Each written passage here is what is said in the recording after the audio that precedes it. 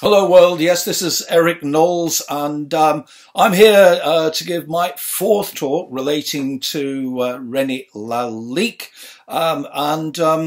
it's got a lot of images, this talk, and I'm basically going to be looking at vases. And this is pure self-indulgence because I've been going through all my images and trying to decide which of the best part of 150 vases I want to talk about. So normally these talks go on for around about 10 minutes. And I'm taking a chance because I was told a long time ago that most people's concentration span watching anything online is little more than 3.5 minutes. So I'm hoping that the images will capture your imagination. But here is René Lalique.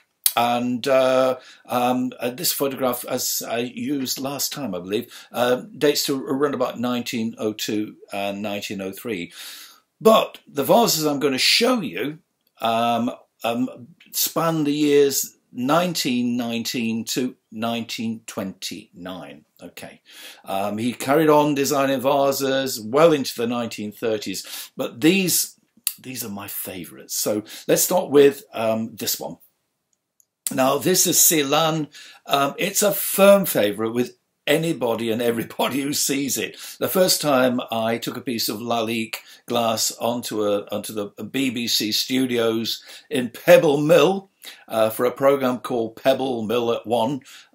This vase had everybody coming down from the offices onto the studio floor just to look at it and gaze at it because it is quite special. When I was a porter at Bonham's way back, I remember seeing this for the first time in an auction, and I saw the actual auction catalogue where this was described as Ceylon, moulded in a low relief with pairs of lovebirds, which had me somewhat amused because coming from near Burnley, we call them budgies, but either way, for the benefit of Knightsbridge, they became lovebirds. And it's in this lovely opalescent glass. Now, let me just explain very briefly. Opalescent glass is created in such a way that the glass mix has got a couple of specific fluorites. It's also got a tiny amount of let me remember it. Come on. It's yes, I've got it now. Cobalt oxide. Thank you. You're getting this live once again from somewhere in the Chiltern Hills. And the idea being that the chemical mix it gives a reaction. So when the glass is cooling, the thicker areas take longer to cool and become more opaque. As regards the thin areas, they tend to be obviously less opaque, and as for the bluey tinge, well, that is given by the use of cobalt oxide, and that's it in a nutshell, or is it? Well, anyway, ask a chemist; they'll tell you far more. Let's have a look at the next image, because I love this vase. This vase is called Aigrettes, and it is just. It's just so special. It's got this very Japanese influence. The design is intricate and yet it's subtle because the imagery it seems to grow out of the base, and quite often the detail is heightened by using stain or patine, as the French call it. And then what about this one? This is Violettes. It's so simple. It is, for me, it is one of those, yes please, can I have it for Christmas? Because the design makes use of opalescent, its simplicity in itself, it is just the consummate, ultimate art vase. Next one. And this is, I'm never sure how to pronounce this, as Danades or whatever. As I mentioned earlier, my French is somewhat wanting. For some reason, the boys at my school were taught German and the girls were taught French. Why am I telling you these things? Because here I am in self-isolation, and if I don't talk to somebody, I'm going to go bonkers. So I might as well speak to the green dot, knowing that you're paying attention. either way, it is the water carriers. It is exquisite.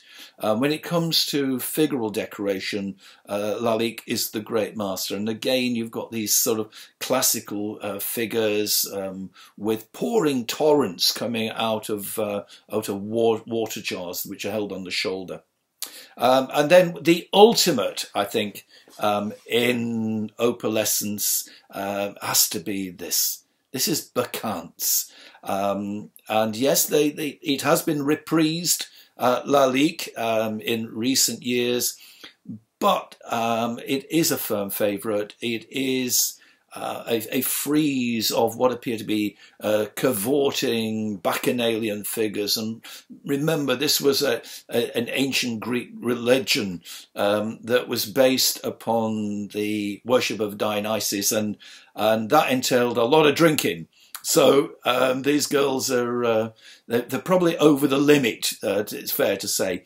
And in all fairness, and I've no wish to appear sexist, but Lalique tends to concentrate on very, lithe, not quite stick-thin female figures. But in defence, these girls tend to be a little bit more Rubenesque, if I dare say that.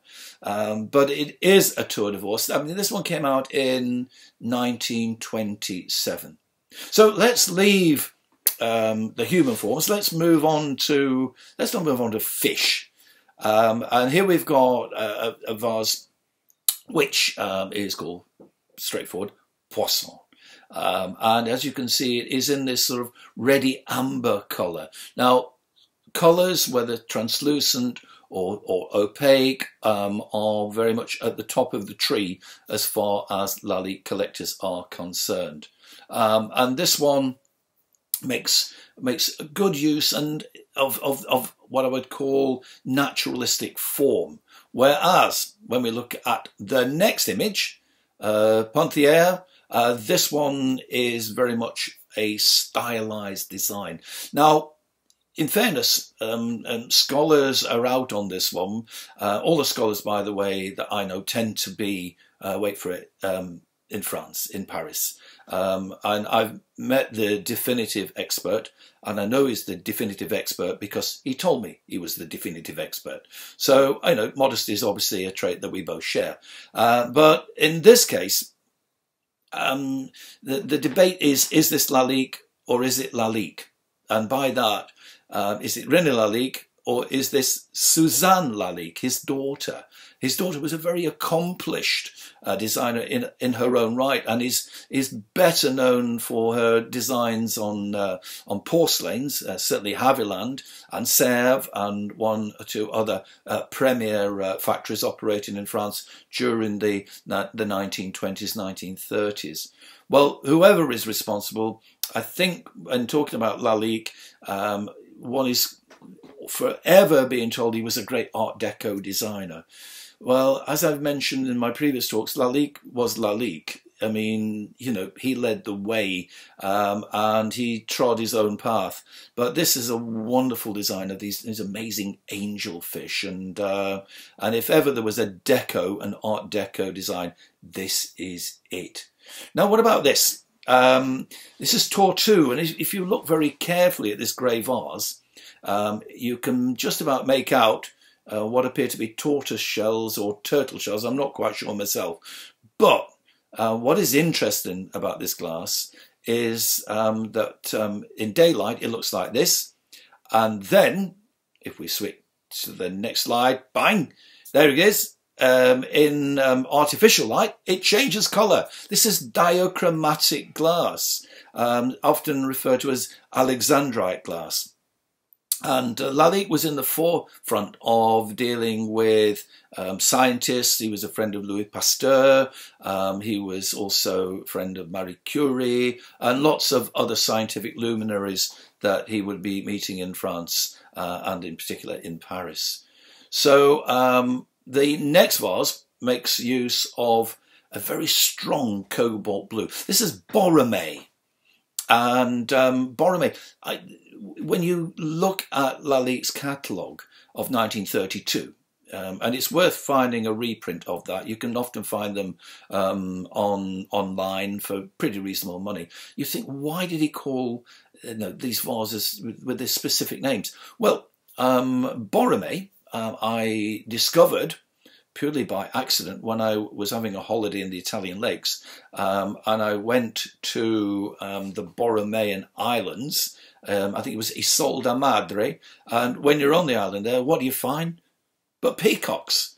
I mean, it was quite incredible, because the minute I saw them, I think, whoa, René, that's where you got your inspiration. But this wonderful deep cobalt blue is a particular favourite, again, with collectors. And let's have a look at a selection of other birds, because Lalique, here we go, we're looking at Perruche in green, and Lalique has got this fascination with budgerigars. I mean, they turn up in all sorts of dyes. They even turn up in his little sort of clocks, little bedside clocks, and described as inseparable. But either way, what is interesting about Perruche is that Lalique often did examples in a range of colours. So you've got a green one, and here is a red one. Okay, and if that didn't go with your curtains, what about this one, which is a blue one? The blue here is in more of an electric blue. But if I've got a favourite, I mean, from a sculptural point of view, it's got to be this. It's Serpent. I mean, this is just pure dynamite. I mean, that coil snake, and it's a powerful reptile in every sense of the word. And I know some people hate snakes, but I always, as a small boy, wanted a pet snake. Don't ask me. I think it's something I wanted to take to school and scare Catherine Bradshaw, who used to sit next to me. But this is the ultimate. And I mean, I've not mentioned it yet, but could you imagine sticking gladioli in that vase? I mean, come on. I mean, or any vase for that matter. I mean, I have been to collectors' homes and I've seen them with flowers in, and for me, it's the nearest thing to using, let's say, an open-top Jaguar racing car as a skip. I mean, what's the point? No, this is an art object. Don't spoil it. It looks good enough as it is. So, yeah, I do hope, come Christmas, to find something about that size in the bottom of my stocking. It hasn't happened yet, but we live in hope. So moving on, the vase I'm going to show you now dates to 1929, and by 1929 Lalique seems to be veering more towards simple but heavy forms. What is interesting about this vase, which is called Margaret, and is in quite a rare glass, this is topaz, and topaz glass it tends to transluce into a kind of vibrant amethyst in certain lights. Well, it's all in the handles. The handles are densely sort of moulded with small birds amongst foliage. The handles would have looked A-OK at the Paris Exposition of 1925, whereas the form might have been considered a little bit too heavy. So Lalique is moving towards what I've always referred to, not so much as Art Deco, but Art Moderne. A simplicity in form and a heavier form. But I think that is just a stunning vase. I mean, it makes use simply of angular forms. It's, again, just a great piece of sculpture. And then we get to a type of vase, or a genre, if I can use that term. It's made using a process known as lost wax, or cire perdu, as René would have said. Basically, you make whatever it is, your vase, you make it in wax, you then encase it in fire clay, you then actually allow it to set solid, and once done, you then actually bore a hole in the top and bore a hole in the base, and then you heat it, allowing all the wax inside to drip out. You then actually plug the base with more fire clay, and then you're in a position, once that's set solid, to pour in molten glass. You then have to wait for the glass to cool, to cold. It's important. This is called annealing. And so once that's happened, the only way you can get at the vase is by actually very carefully chipping away and breaking that mold all around it.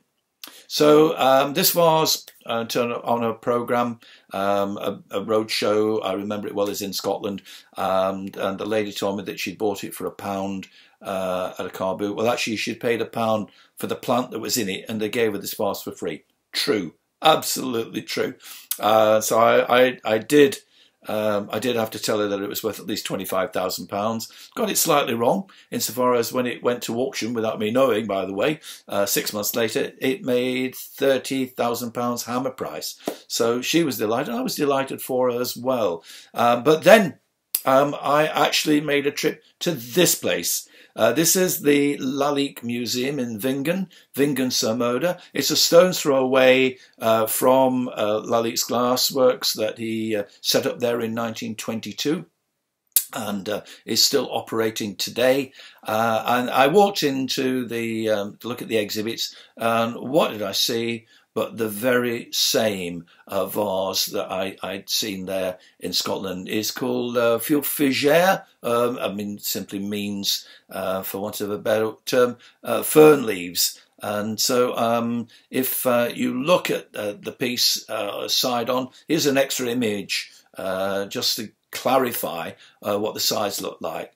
And I mean, it was just one of those chance meetings. It's happened to me before with various other objects, and sooner or later, when I get to Art Nouveau, I'll be talking about Miss Scunthorpe. Yeah, that's one to watch. So, ladies and gentlemen, if you can make it to the museum, then just wait till all this awfulness is over.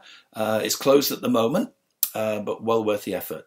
And it goes without saying, as always, if you're able to make a donation at the end of this talk, which I realise has gone on for a little bit more than 10 minutes. But if you're still with me, it would be wonderful if you could just pull £1 out of your pocket, send it on to the British Red Cross, who in turn are going to send it on to all those people fighting COVID-19 and doing a wonderful, wonderful job. Ladies and gentlemen, listen, as always, take care of you and yours. Thank you.